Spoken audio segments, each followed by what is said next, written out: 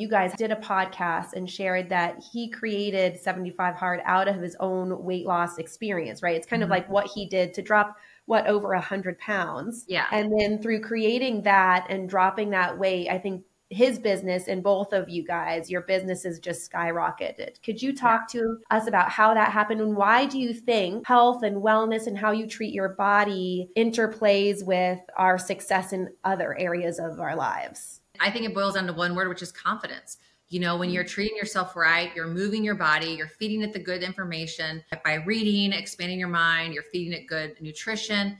Your confidence grows because you're keeping these promises to yourself. And with every single day that passes that you do that, your confidence just soars.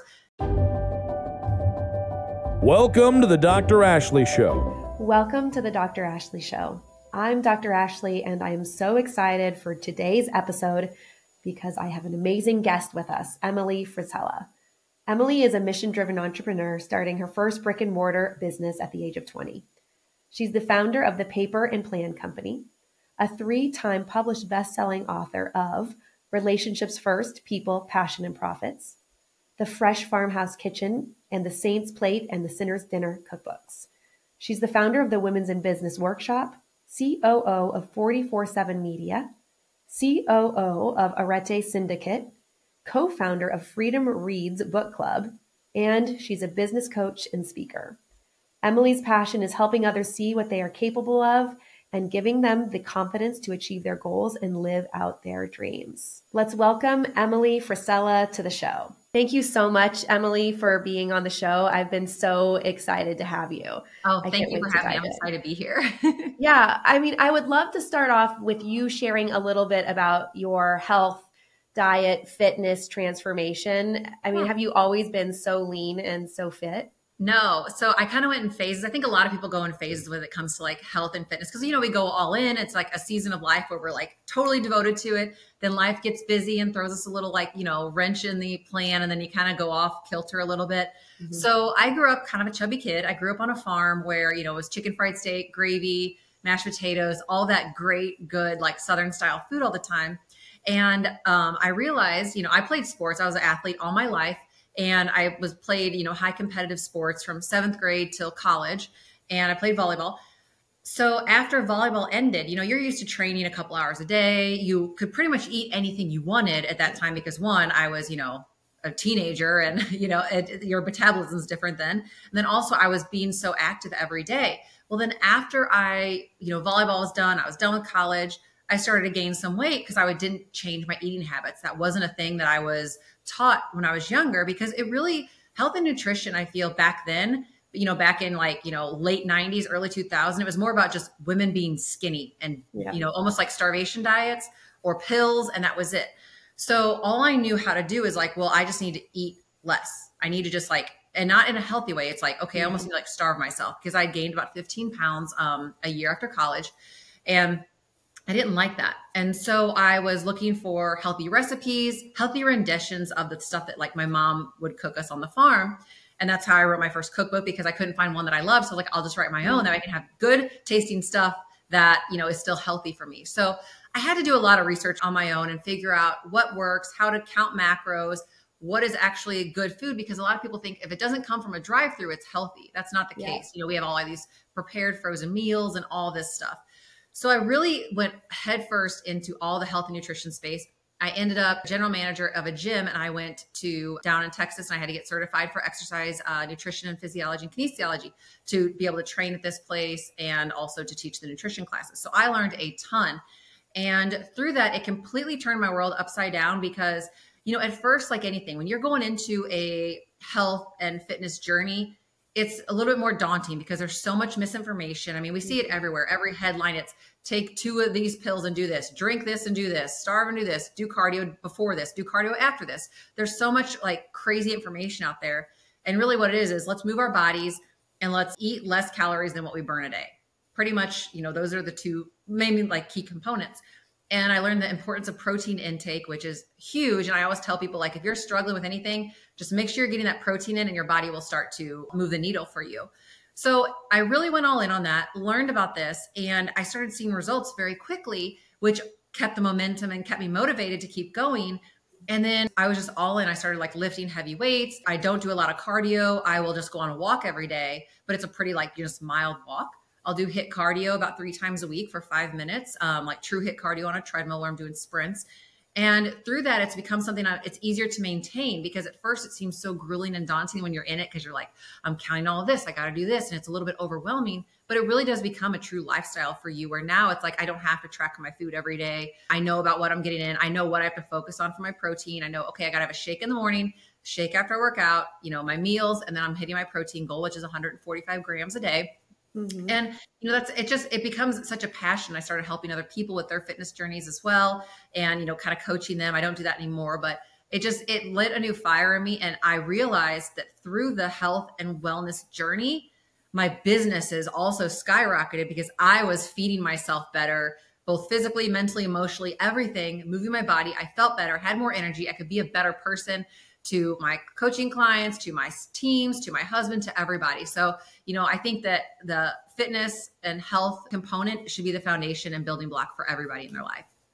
Yeah, that's great. So when you dropped that weight, were you able to just keep it off, or did a little bit come back? Did you have cycles of it, or was it just a one and done thing for you? It was kind of cyclical, because like I'm saying, the different seasons of, life, I never gained the full 15 back. I've been up and down maybe like 5 pounds, but I weigh myself about once a week, and I make sure that I never am over the 5 pound mark, because I feel like just working with people, what I found out about is the weight crept on. It didn't creep on. It doesn't come on overnight. So if I do a weekly weigh-in just to make sure I'm pretty much on track, I go mainly like how my clothes feel. But since I work from home, we're in the fitness industry, I wear a lot of workout clothes, which are stretchy. So it's hard to use that as a gauge. It's kind of like, like doctors and nurses, they wear scrubs every day. So it's really hard to tell, it's kind of the same thing. So, I always check in every week. I do my measurements once a month, and I check my weight once a week, and that's it. And then if I'm over that 5 pound mark or so, or if it's getting close, I can usually pretty much manage within about a 2 pound range now, just because I just can stay consistent with them. Like, okay, you know what, Emily, just chill out on the dessert a little bit this next week, and you'll be back to where you want to be. And I found that's much easier than, letting it kind of, okay, it's 10 pounds. Well, 10 pounds, yeah, it's 10 pounds, but 5 pounds is less, it's not as hard to lose 5 pounds as it is 10 pounds. So I just kind of try to keep a gauge on myself in a healthy way. I don't weigh myself every day or anything like that. I used to be very obsessive with that. And I realized that was not good, because sometimes as a woman with, your cycle changing, your hormones, did I splurge that day on something? Did I not eat enough that day? My weight was going up and down so much. I didn't have a good solid baseline, because there were so many variables. So now that I put it back to once a week, I find it much more manageable and enjoyable, honestly, because I'm not like focused on just that scale. Yeah, that's what I advise our clients at PhD to do once a week. Otherwise, it's just needless anxiety. We all have those normal fluctuations. Mm-hmm. And so why put that on yourself? So I was going to ask you, if you do see yourself creep up, what are the changes that you make? It's less dessert. Anything else that you do to get your body back down within that range? Yes, I use the dessert as like a joke. I really don't eat a whole lot of dessert, but my thing is what I'll do is, if it's done something, it's like maybe we ate out, or got takeout like twice that week, and maybe it's like, okay, there were more oils, because we usually only get takeout from one place, and it's like a steakhouse. So it's like a steak, and potato, and a vegetable, but maybe there was more oils or butters in it than I accounted for, or something along those lines. But if I do feel like it's, the weight like crept up a little bit, really all I do is I'll do just 1 or 2 more sessions of HIIT cardio that week. And that's it. Because doing the HIIT cardio 5 minutes, I get on the treadmill, I walk for like 3 minutes usually.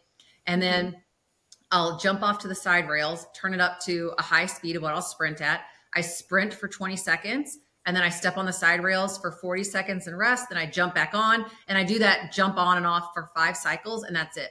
And that's something that I think, just with getting my metabolism to a healthy point, because as I mentioned, like after college, I gained that weight. I was doing these starvation diets, doing diet pills, anything I could. It completely wrecked my metabolism, where it was dead.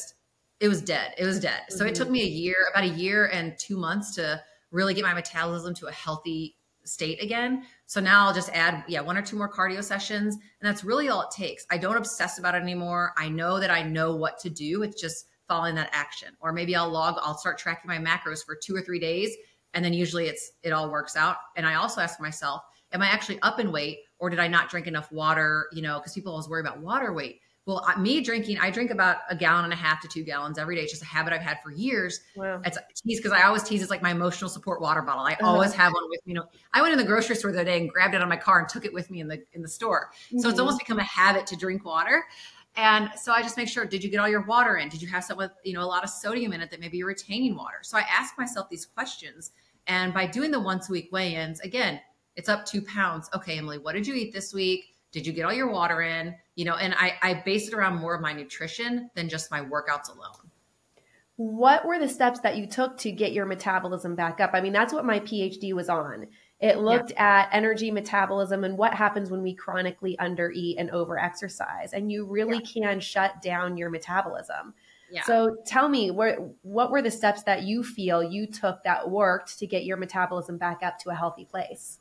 So I started to do, I'm sure your listeners are familiar with like reverse dieting. So I started, I started on a program where I was technically reverse dieting, where I was slowly adding in more and more calories to gain, because of course I could just eat a ton and try to gain weight, you know what I mean? Or get my metabolism healthier to get it burning, but I had to do it in a very healthy, clean manner. So every week I would up my calories by about 200 calories because when I calculated out, I was eating 900 calories. Oh, wow. It was terrible. Yeah. So I had to take baby steps and it was just slowly and progressing. And then if I gained too much weight 1 week, okay, then I'd have to taper it back to only 100 calories. And it was a very long back and forth process. And I worked with a coach on this because I knew my metabolism was completely wrecked. And this is going to sound so strange, but I'm sure a lot of your listeners can relate to this. I remember when I knew my metabolism was healthy because I had eaten and I started like sweating, like I was getting hot already. I'm like, oh man, my fire's burning inside. It's working. Yeah. And I knew it sounded so silly, but I told Andy, I go, oh my gosh, I think I'm back to being healthy again. And it was just one of those little key factors. And then it was, the metabolism is such a healthy, such an important concept or idea to this because now I can eat more and not gain that weight like I used to because my metabolism was absolutely trashed from eating 900 calories a day for 1.5 years. That's where it got really dangerous because I would eat 1,200 calories and I'd be up in weight, it was just, and looking back in hindsight, it's like, it was so terrible. And I wish I would have never worried about trying to get skinny fast and just starving myself that taking the healthy approach actually works. I know it does. I always wonder that with all of these peptides, semaglutide, all of these things that just make us want to eat less, what the aftermath is going to do once we get off of these medications, these drugs. I look at it like, and this is no knock on it because I know it's helped a lot of people. I don't even know if it's still in business anymore, but I remember like Jenny Craig or those companies that give you your pre-portioned meals. The problem I've always had with those is they never teach you how to eat. They just tell you what to eat. So therefore you have to either be a lifelong dieter on their program with their food, or you have to get the education piece in order to know how to portion your food, how to prepare it, understanding that your drinks are also liquid calories and things like that. So I think that has always been the one downfall to those types of, meal prep companies is that they lack the education. Obviously they don't want the education because otherwise they're going to lose a client. So I think it's, it's teaching people that you can eat real food and can, be healthy. Because now, I eat pretty normal. I do a macro-based diet, but if I want to have pizza, I'll have 2 slices of pizza. I just count it and then that's it. It doesn't have to be this huge daunting task. Yeah.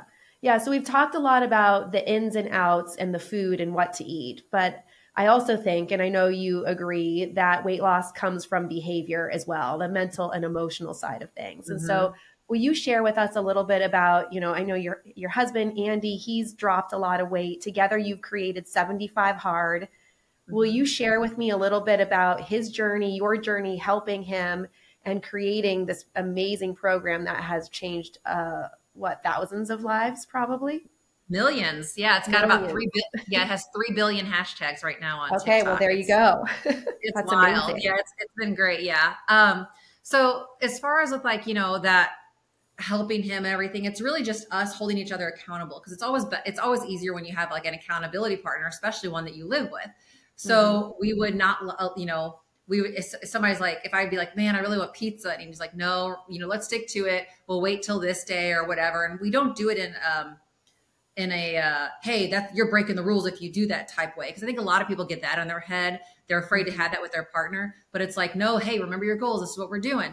And we do 75 Hard together a lot because it helps keep us both accountable. Because, you know, I understand that if you have someone in your house that's eating pizza and French fries every day and you're trying to be healthier, it's harder in that regard. You know what I mean? As far as like, you know, the discipline. So with his weight loss, he's such a disciplined and just driven individual. He always has been. That I mean, he just does that all on his own, man. He's just out there, you know, kicking butt, doing his thing. And he knows what he's got to do, and he holds tight to it. And so I think it's also, I see his changes, and that inspires me to also change, or vice versa as well. And so I think it's just a really good partnership we have, as, you know, in general, but also like, I think with that regard is that we want to help each other grow and build, but also, and I don't know if this just comes with maybe age or what, but I noticed, I'm 41, but I noticed when I was about 33 or 34, I stopped caring as much about the aesthetic look and more about the actual, how do I feel and how do I operate look? And by me shifting my mindset, I actually changed my body more as well, because my mind was healthier, that surrounding the whole weight loss aesthetic type thing. And it was changing that, of realizing like, how does my body respond to this? How do I feel? How do I operate? And now it's like, you know, I used to drink Diet Coke, and now I don't just drink water or like unsweet tea. I would just drink like one Diet Coke a day. I would feel like garbage, and people think Diet Coke is healthy. I just felt weighed down. I felt bloated and blah. And I just felt like I was in a constant like fog almost. And so I've really taken cues from the food that I eat as to how I perform when I eat it. The other day, for instance, I was like craving something chocolate, and I was at the checkout, and I was like, man, because I love coconut too. I was like, maybe I'll get an Almond Joy. But every time I eat it, it always kind of makes my stomach hurt a little bit. I feel a little blah. And I don't know if it's actually something my body reacting to it, or if it's just because I don't really eat candy bars or, you know, food like that. And I picked it up, and then I asked myself, and I caught myself, because I used to be a chronic dieter, and I was actually proud of myself, because I think it's the first time I actually realized it. I was like, but how is this going to actually make you feel after? And I knew like, it's not going to make me feel good after. And then I also related to with our teams and our companies, you know, collectively we own 11 different companies and operate those. And I know that I can't be the best version of myself if I'm not feeling great, you know, so I need to be able to perform for my teams. I need to, you know, shoot content. So I need to be like, you know, sharp-minded and, you know, happy and everything. And so it's realizing how certain foods attribute to your mood and your feeling, and realizing, do I really want to feel that? And, you know, most of the time it's no. Sometimes it's like, yeah, because I really want that, you know, which is okay too. It's like, you know, if you have that in moderation, but it's just, I think it's understanding the connection to that. Yeah, that's a good point. I always say that, you know, it's recognizing the foods that you say you love that don't love you back. And saying no to certain foods is actually a form of self-respect. What you did there was respectful to yourself. It wasn't deprivation. It wasn't restriction. So it really is about changing the mindset around why we do say no or yes to certain foods, don't you think? I think where that came a lot from was 75 Hard, you know, because Andy created that program in 2019. And for those listeners that aren't aware of it, it's 75 Hard, which is part of a Live Hard program, because there's actually like 4 phases to it. But 75 Hard, it's 75 days without cheat meal or alcohol. You take a picture every day, you read 10 pages of a book, you know, and you work out twice a day, and they have to be 3 hours apart, and one has to be outside regardless of the weather. You know, like obviously using your mind, if there's a tornado, don't walk in the tornado, wait till it passes type situation. And you do this consecutively for 75 days. And I realized back in 2019, because I had never dieted for 75 days straight with no cheat meal. I used to subscribe to the idea of, you diet all week, and then on Sunday you'd have a cheat day, have bar food, and then we'll have a dessert or ice cream, whatever. And then I'd feel like crap for like 2 or 3 days after. And then it was terrible. I was undoing all the progress I made each week. And by doing 75 Hard, that I think is the first time that I really realized how good my body was designed to feel by not having cheat meal, by not drinking. And actually, you know, we used to go out, you know, maybe twice a week and have a cocktail and have dinner and things. But after doing the program, I mean, I don't even drink anymore except maybe twice a year, and that's it. Because you don't even crave it anymore, because you realize it's not doing me any good. You know, I don't feel good after. It's not worth it. I can have just as much fun, you know, without it. And it just really changed my perspective on that, and realized like, okay, my body is designed to feel really good. And by me feeding it garbage, I'm doing myself a disservice. Yeah, I remember Andy saying that you guys did a podcast and shared that he created 75 Hard out of his own weight loss experience, right? It's kind of like what he did to drop, over 100 pounds. Yeah. And then through creating that and dropping that weight, I think his business and both of you guys, your businesses just skyrocketed. Could you talk to us about how that happened, and why do you think health and wellness and how you treat your body interplays with our success in other areas of our lives? I think it boils down to one word, which is confidence. When you're treating yourself right, you're moving your body, you're feeding it the good information by reading, expanding your mind, you're feeding it good nutrition. Your confidence grows because you're keeping these promises to yourself. Mm-hmm. And with every single day that passes that you do that, your confidence just soars. Then what happens is people around you and your teams, they see that you're changing and your confidence, they want in on that as well. They get excited. They do the program, or they just get like, a fire under them because they see it and they're excited to push on and do new projects and things like that. So it's almost like a trickle down effect. Like you're the one that's like throwing the rock in the pond and all the ripples come out. And then when you're feeling that, you're able to perform better in every aspect. And then naturally, you're going to make that tide rise to succeed more, and that's what we always say. It's like, I think when Andy started his fitness journey, it was 2016 and he had dropped 110 pounds and maintained that and been able to keep that off and even getting leaner. And it's crazy because, as we age, they always think, oh, well, that's when you just kind of quote, give up on life and you just accept it. But it's actually the opposite. We look back on old pictures of us and we're like, we look terrible because you could tell we were like drinking, kind of like the bloated face, look dehydrated and things like that. And we're like, man, like, thank God we took control of our health, because I feel like we look better and perform better now than we did 10 years ago because we just live in that YOLO lifestyle. I love that. Yeah, that's great. And you guys have such a busy lifestyle. I know we were talking about how you feel like you're on overdrive right now. And I was saying, I can't imagine what that is for you because you're always on the go. So will you share with us a little bit how you plan for your busy life, how you balance it? How do you and Andy manage it, especially with his role at First Form, your 11 companies, all of your stuff? Tell me how you plan for a hectic week. And then I'd love for you to provide some guidance on all of those who have insane lifestyles and say, maybe I just feel like I can't make this change. I can't drop the weight because I'm so busy. Yeah. So I treat fitness as an appointment every day. So it will be something, where I book when I'm going to work out, I schedule that. And the way that I do that is I like, they always say in business, like, oh, you got to pay yourself first. I pay myself first with my fitness. So when I sit down on Sundays, every Sunday is my planning period. It only takes me about 30 minutes to do. And what I do is I actually have like a weekly and a daily planner that I use. And I use the weekly planner. I carry it with me because it has everything I'm doing. The daily planner, I keep at my desk. So it's got like down to the nitty gritty of the hour, like other tasks I have to do, my priorities that day. And I use those two together. But what I do is I have a priorities, needs, and wants method that I've been doing forever. And what I do is on Sundays, I write down on a notepad that I have, and I write down what my priorities are that week. These are things that are non-negotiables. These are meetings. These are, appointments. They're anything that you cannot change. So I write down all my priorities. I log those in for my week. Then I write down all the needs, everything that I need to do that week. I write all those down. And then the last column is wants, everything that I want to do. And that could be, I want to go get a manicure or something, or I want to, shop online for a new couch, just like random, whatever little stuff that's not a pressing priority. And I take all of those. So I plan on my priorities. Then I go through my needs. Okay, where do I have time in this week to get my needs met? So that I'll put those in. And then if I can't get them all done that week, I'm like, okay, well, I'm going to save these two for next week. So I'll do those next week.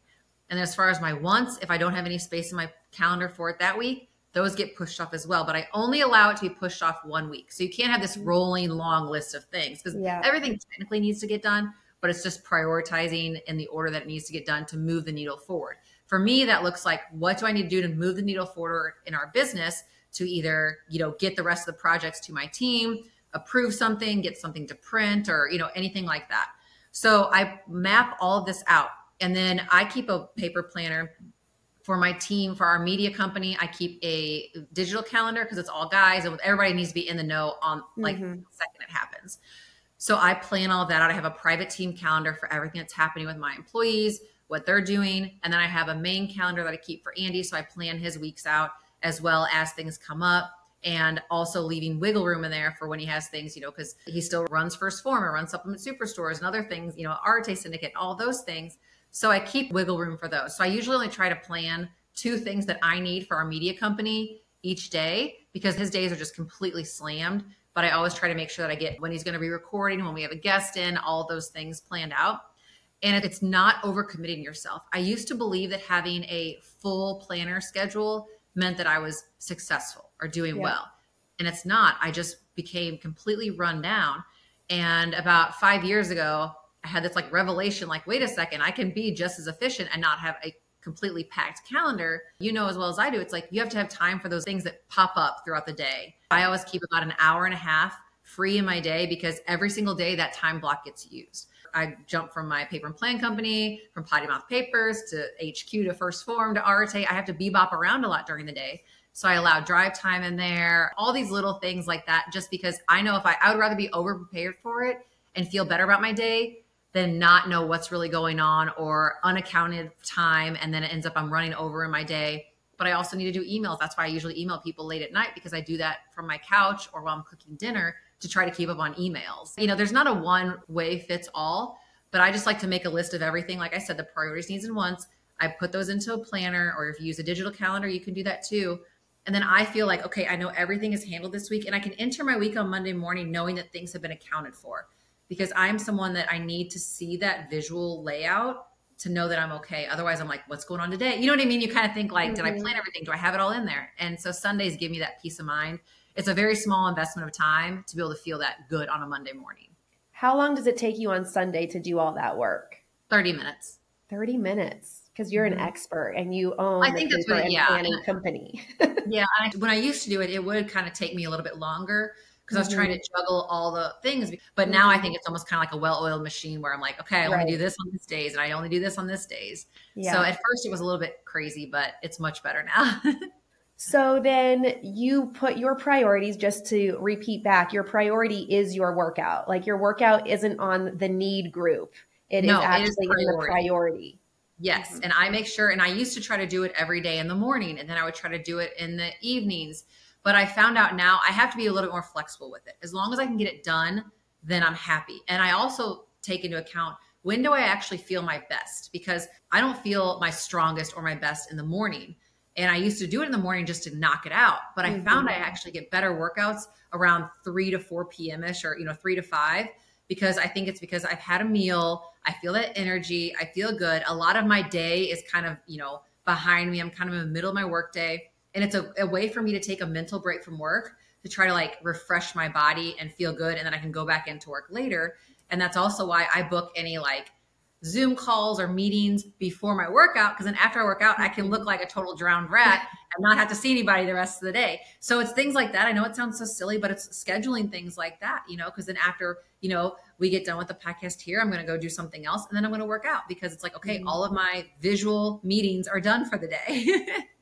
And I do that too, but I find myself occasionally working through my workout.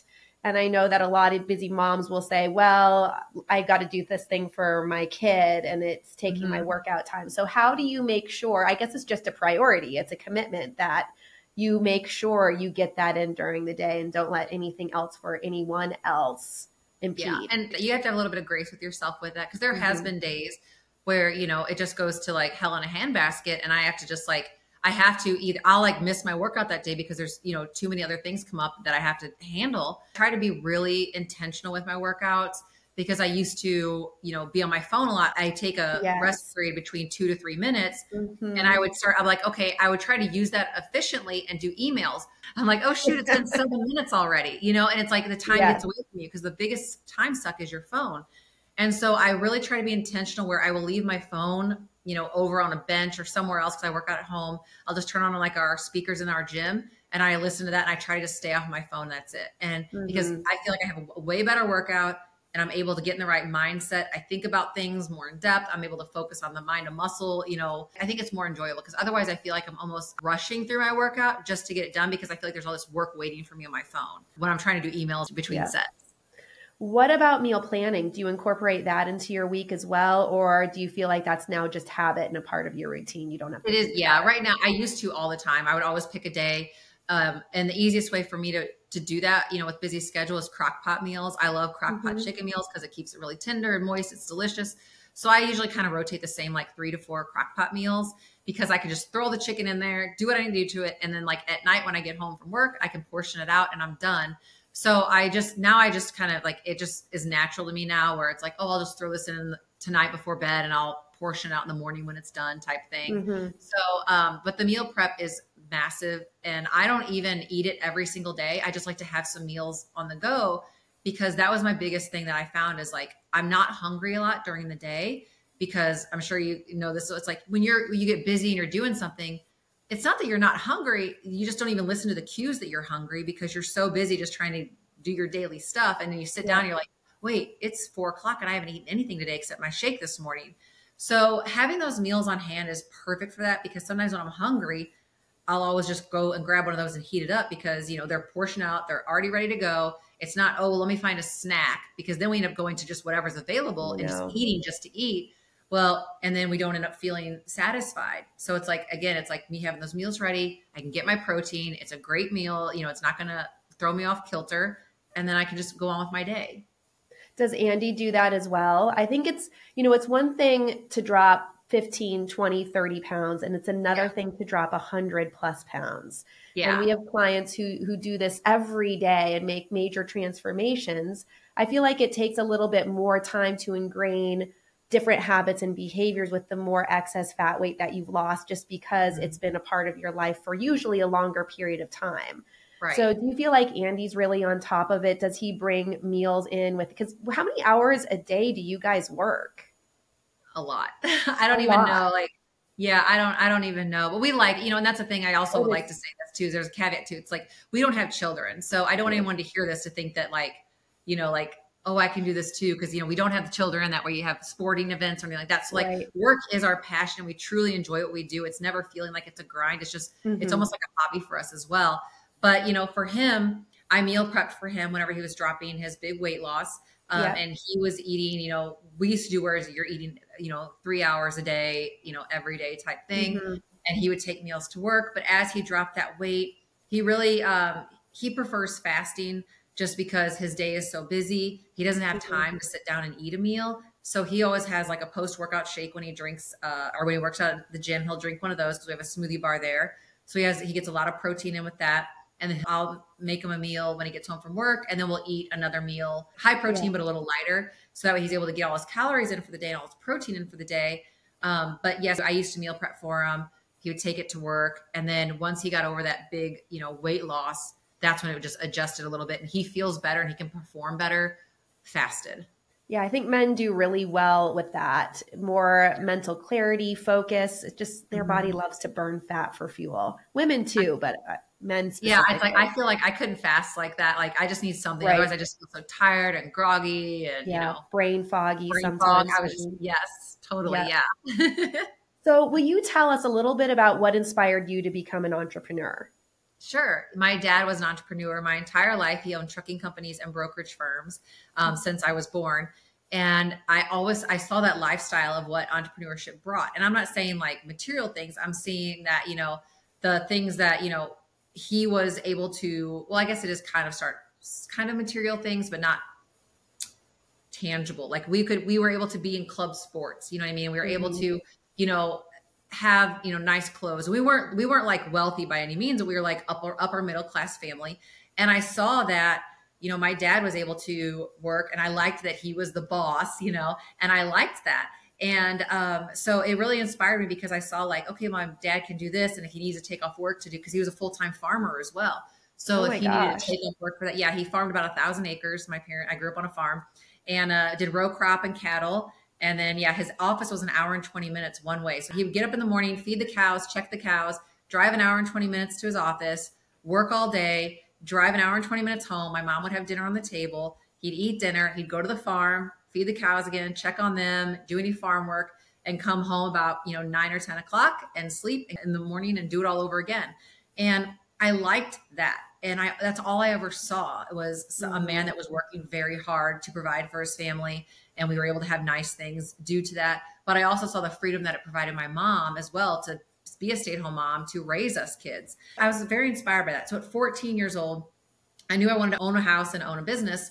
So I started working 2 jobs and I saved all of my money because, again, with my dad being an entrepreneur, we were very fortunate that they took care of our college and paid for our vehicles that we had. So I was able to save all of my money. Mm-hmm. And at 19, I bought my first house. And then at 20, I bought my first building and property and land and made it into a luxury gift shop, flower shop, tuxedo rentals. I did wedding rentals, the whole shebang. And I love that. And I had that for a few years. And then I sold it, got a job in St. Louis, ended up moving to St. Louis because I met Andy at the job that I took. And, the rest is history. I worked in a career for about 6 years that I loved. And then I decided to write my first cookbook. And that was taking a lot more time with working full time. Mm-hmm. So Andy and I had a conversation in 2014 that, we were married at that time a few years. And he's like, what if you just, quit there and you go get your book done? And I was like, well, are you sure? And we talked about it for about 2 weeks. Then I decided, and I gave my boss 60 days notice. And then I quit and started writing my book and wrote 3 books now, and, wow. These businesses and all that jazz. So I was always inspired by my dad. He's just like super hard worker. My mom was so supportive of him. And I loved that lifestyle. That's where you got your work ethic. Yep. Yeah. Yeah. My mom always said the worst thing was like headlights on tractors, because my dad is a workaholic. Yeah. Well, when I hear your guys' schedule, I'm thinking, but mine is similar, and I love it. Yeah, it's just so fun. The thing is, I know it is. Yeah. People be like, oh, you're so busy. But I'm like, but you are too. It's just relative in different spaces because we don't see each other's day-to-day schedule. It's just, it's finding that time. And I think a struggle that I'm facing now that I think a lot of entrepreneurs face is the inputs versus outputs. There's a lot more inputs than you can handle outputs in a day. Mm-hmm. So it's trying to, take ownership of that and realizing like, I can't get back to everybody every single day at the time. There's too many ways to contact people now through email, DMs, Facebook Messenger. There's, all the apps out there. You can call them, you can text them, all this stuff. But I think it's understanding that, the world is not going to burn down if I can't get back to everybody, because I used to completely stress and I would stay up till 3 a.m. trying to get back to every response of like emails, DMs, everything. And I realized I am only one person. I can't handle this. So I think it's also learning to schedule that as well. That's why I try to do emails for about an hour every night and just knock out as many as I can. The ones that are like hyper pressing. And if I have a little bit more time on the other ones, I don't get to them right away. So I think it's also trying to manage that as well, because that is part of like your emotional and mental health is that. So much. Yeah. And even when you don't get back to them, for me, they're like open circuits in my brain, and they just keep circling back like they're open files, and I need to shut those files. So it is learning how to deal with just things that are still open and not finalized or completed, that's okay. No, that's such a great way to describe it, because that's how I'll wake up in the middle of the night and I'm like, oh, you know what? We should actually do this with this project and blah, blah. And I'll email my team. They're like, why did you email me at 2:46? I'm like, because I just woke up and I was thinking about it. Cause like you're saying, these open tabs that you need to close down. Yeah, it's so true. So then throughout these years of trial and error and learning and growth and creating amazing work, what would you say is the greatest failure that has resulted in being a huge gift? Okay, so that's very easy. It's when I had my first business. I actually wrote about it in my leadership book. It's whenever I had my first business. I was 20 years old. I just turned 20 2 months before this, and I had my business, and I thought I was like, hot stuff, because I'm 20 years old. I own my own house, own my own brick and mortar business. I've got customers coming in. I got all this fancy inventory, all this stuff. But my dad was successful in his career, and I thought that was like going to be genetic. I thought I was just going to inherit that. That's in my DNA to be successful. And I was like too proud to ask for help, but I didn't understand anything about business. You go to school, you go to college for business. That doesn't teach you actually anything in business. It teaches you how to read a P&L statement, and that's it. There's no real world things in college. And that's what I learned. I was being taught by a professor in business and marketing who had never even owned a business and did no marketing. They were reading it from a textbook. So I knew honestly nothing. And I made a lot of mistakes, a lot of financial mistakes. This is back before there was online banking or anything. And I didn't open my bank statements for like 4 months because I don't have time to balance my checkbook. I'll deal with this later, blah, blah, blah. And I had the QuickBooks software at the time, and it wasn't connected online because that wasn't a thing then. And I overspent money. I didn't understand vendor terms, like, oh, cool, I got 30 days to pay this person. But I was ordering all this stuff from all these vendors because I wanted to have this big fancy showroom of stuff, not realizing, I was being ridiculous because all those bills are going to come due in 30 days. And this is my slow season, And so I just made a lot of errors like that. And the biggest mistake, but that ended up being the best blessing, is I had one of my employees, I had 6 full-time employees at my shop. And I had one of them come to me and she pulled me aside to the corner of one of our workrooms. She's like, Emily, and she's holding her paycheck. And it was I paid him on Friday and she came up to me on Monday. She's like, the bank won't cash my check. I go, what do you mean? She said, they said there's no money in there, because she banked at the same bank I had my business account at.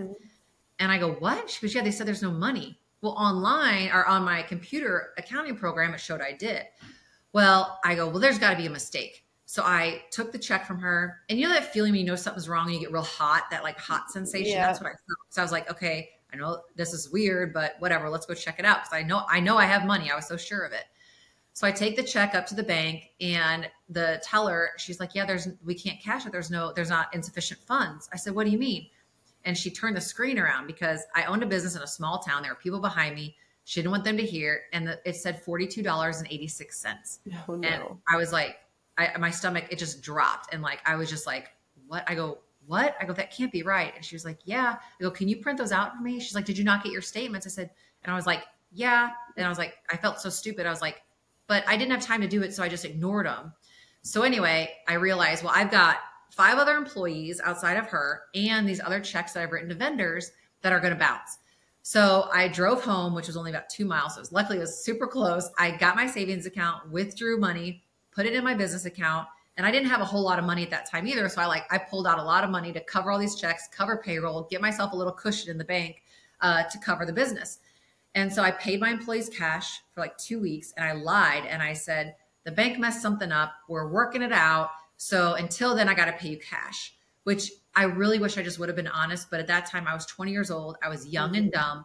They were all in their 30s and 40s. I didn't want them to think that this was not going to be a good place for them to work because the owner can't manage finances, or think I was just some young, dumb kid, which I was, but I didn't want them to think I was.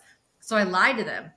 And then the worst part of that is that now I had to hustle my butt off to get more funds in the bank without telling them why I was doing all of this, because they didn't know the financial trouble that I was in trying to keep the business afloat.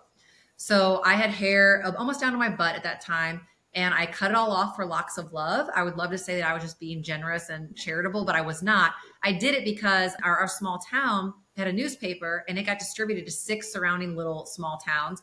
And my flower shop delivered to all of them. So I was doing it for free advertising, because I made the front page of our local paper. That's how small the town is, that my haircut made the front page. There's a picture of me holding this long braid, and then I cut all my hair off, and I would take dead flowers from our dumpster, put them in foam, use some hot glue, and like rub it on like foam, like blocks, and make it look stringy like spider webs. And I would string it around these dead flowers, tie a balloon on it. We called them dead bouquets, and we sold them for people's like 30th, 40th, 50th birthdays. People bought so much of my trash. It's wild. And then I would like take flowers that I couldn't really sell anymore because only had maybe 3 or 4 days left they're going to live. I would take them to local companies around our town that had like a front desk counter where there's a lot of people coming in, a lot of traffic, and make sure my business card was on it. I did a lot of things to become very resourceful. So that financial mess up actually helped me so much in my life, because at the time it was a nightmare. But then I took the business from $42.86 to a little over $700,000 in 9 months, because I hustled my butt off to recuperate that.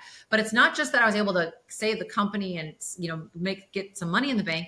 It was because it taught me that I was so much more resourceful and resilient than I ever thought I would be. And it forced me to have a very creative mindset on how to make things happen with $0. And I still carry that mindset into my companies now.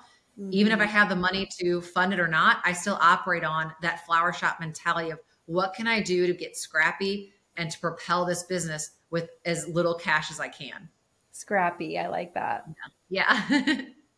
That's an awesome story. And that's probably why you're so successful in the 11 companies that you do own. Yeah.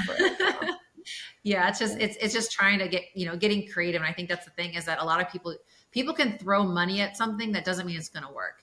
You have to be able to have that intrinsic mindset of like, okay, this is how it's going to work. And you have to have the strategy. And when you can become resourceful and resilient, your strategy level, I feel, heightens, because it's not just what can we throw money at to make this work? It's like building it up. It's a way to strategically build your company to make it healthy and to make it grow. And so you can grow teams, provide more jobs for people. Yeah. Yeah. So your company, one of them, the paper and planning company, will you talk a Yes. little bit about your planners that you got? You talked to us about how to go through the week and schedule a week efficiently, really efficiently. Are the items that you have at your company, do they help you do that? Is that Mhm. what Yeah. you Yeah. So provide? I obviously sell weekly and daily planners. Mm-hmm. And I sell a lot of other type of like notepads and things like that will help you organize that priority needs and wants pad. That's something I created because I used it so often. Yeah. And it's just something that, I'm just so passionate about that organization piece, just because even when I was just, when I was just working in my office job and I really just had to go to work and back, it helped me though prepare. And I'm just someone that when I'm prepared, I feel more confident about it. I don't think anyone would want to take a meeting and walk into a meeting and not know what's happening, right? That's how I look at my daily life. I look at every day as a meeting and I need to know what's happening so I can be best prepared. I can see what's coming up that week. I can see what's going on the next week. And, it's not as hard as daunting as people see. I think a lot of people look at planning online. They see a bunch of highlighters and stickers and all this kind of stuff. And it doesn't have to be that way. And that's what inspired me to start the company back in 2020 is I wanted something clean, efficient, and functional. But I didn't need a lot of the stuff that's going on in the market. Like I didn't need to talk about what the weather was that day or talk about this or that. I just wanted to look at something and know I had a game plan. And that's what I use my planner for. It is my game plan for what I'm doing each day. I should check it out because I write everything down on a white legal pad. Oh yeah. And I've got dozens of them, and I'm sure Yes. that I could be much more organized, but that's what's worked for me. But no, I love it. I'm a person that writes it down because there's to. so many studies that it's actually you remember it better. You feel more accomplished like that. And I'm a list person. I want to write it down, cross it off. And I'm not a technology person anyway, but I feel like this is not a dig on anybody that uses it, but I just enjoy seeing my planner laid out. I can make simple changes to it. Digital, I just feel like I can't look at all of it. And I always think what if the internet died tomorrow? All of my stuff would be gone. It would be gone. So that's how I feel. In the front of my planner, I literally write my, name, phone number, reward if found, because it is my Bible. Yeah. And I think planning out for the week and all of the to-dos. And I also suggest that for folks who are dropping weight to plan out what they're eating for the next day. Absolutely. Rather than thinking in the moment, but plan out exactly what you're going to eat and check it off as you go, which is kind of, you could probably use your planners in that way as well. That's what I have that actually in my planner. We have it starts at 4 a.m. to 9 p.m. That's top 5. There's a note section and there's a fitness. So you can track your water. Yeah. You can track if you want to track your fitness or your weight. Then there's a section on the page for your food. So you can use it for meal tracking or meal planning. So I do that every week, just so I know what to grocery shop for. So I plan out what we're going to eat that week through that. And that's exactly what I do. I check it off to make sure because it's always with me. So I can just easily do that instead of going into a million different apps. Yeah. Awesome. Well, Emily, my last question for you is what advice would you give our listeners who are looking to embark on a health transformation and they're juggling their professional and personal responsibilities? What are the key things? What advice would you give these people to help inspire them? I think it's not as daunting as you think it's going to be. It's truly just one day at a time. Don't look at it as I have 100 pounds to lose. Let's say, let me just win this day. Let me eat right. Let me get my steps in. Let me get my fitness in. And, those days are going to compound into massive wins for you.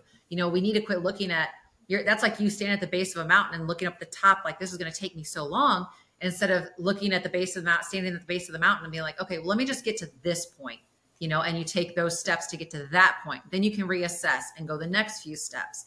So it's really just remembering it's one day at a time, one foot in front of the other, and, one smart choice after the next. It's probably how you've built so many successful businesses too, right? Yeah. Yeah. It's really the steps with everything, you can see the big picture, but it's the little steps that are going to get you to that, the quote win, if you will. Yeah, that's great. Well, where can people follow you, learn more about your companies? The easiest way for everything is just at Emily Frisella on Instagram. Okay. Awesome. Thanks, Emily, for being here. I really appreciate it. That was great. Thank you. Thank you. I hope that you enjoyed this episode as much as I did. If you're listening to this on a podcast platform, please leave a review and follow us. If you're watching this on YouTube, please subscribe and leave a comment below for me and Emily. I'll make sure that we get back to you. Remember, you've got to step up to make the change. Lead with your heart, train your mind, and do not negotiate with your body. See you next time.